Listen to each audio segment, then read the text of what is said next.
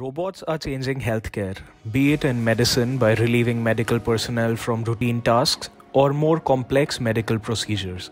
The healthcare sector has been making use of robotic technologies for years now, and these are growing to become more reliable, easy to use, and a lot advanced.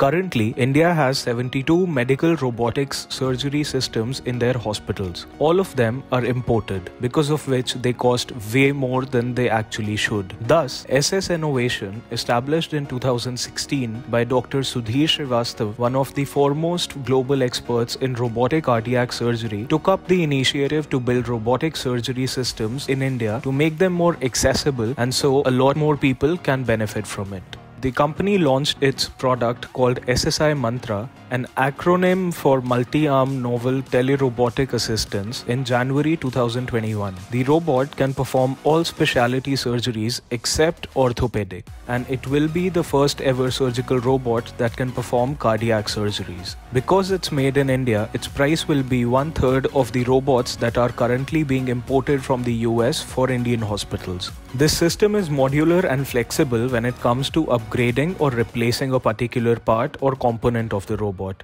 which is not the case for most other medical robotic systems out there. Currently, this product is being used by the Rajiv Gandhi Cancer Institute, New Delhi, and will be available for all the other hospitals within this year.